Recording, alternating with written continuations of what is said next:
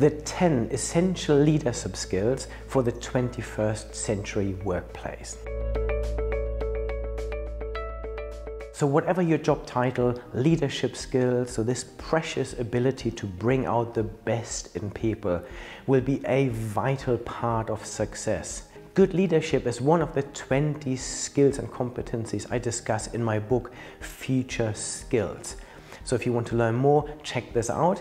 What I want to look at the key things that make a good leader. And then lots of different aspects that will influence it. And leadership skills are now needed throughout the organization because the nature of work is changing, where we have more gig working, more fluent organizational structures, where you will lead teams occasionally. So whether you are a CEO or anyone across the entire hierarchy of an organization, leadership skills will become important. Motivating others. The ability to motivate others is all part of inspiring people to be the best they can be. So ensure that people know that their work matters and how it links to the bigger picture, and show your appreciation and celebrate success. Fostering potential. Great leaders look for potential and not just performance. So don't fall into the trap of getting people to think like you.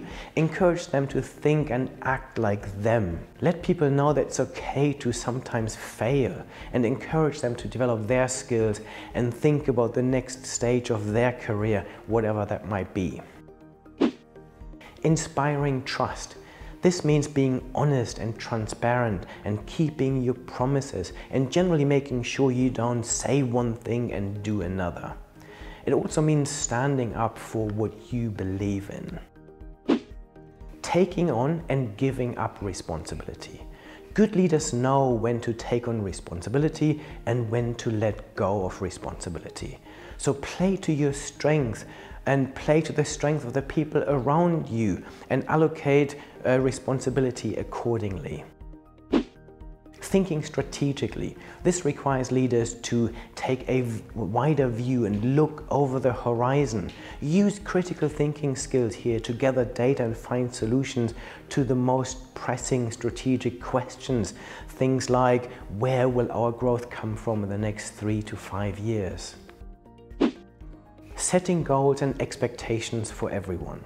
So instead of the traditional top-down approach, you might want to consider a more simple, dynamic and agile way to set goals. Forget the annual goal setting approach and think about OKRs, objectives and key results that are typically set on a monthly or at least a quarterly basis.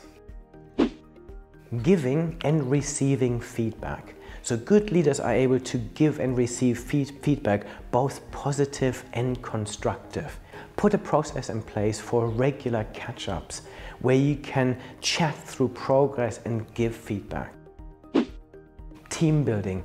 A good leader is a bit like a football manager, in that they have to pick strong players who perform different roles and then shape those players into a cohesive unit.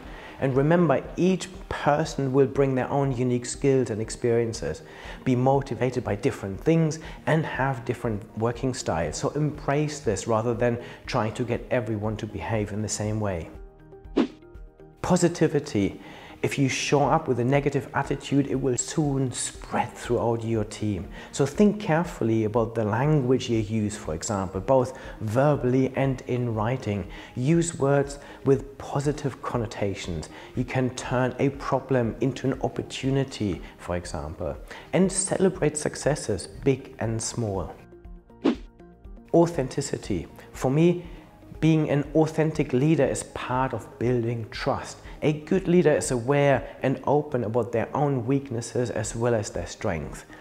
So you want to bring your whole self to work, as opposed to having one persona at work and another one outside of work. There's so much more on this topic. If you want to learn more, subscribe to this channel and have a look at my book Future Skills, in which I look at the 20 skills and competencies everyone needs for the 21st century and our new digital world. And maybe have a look at my podcast and my website.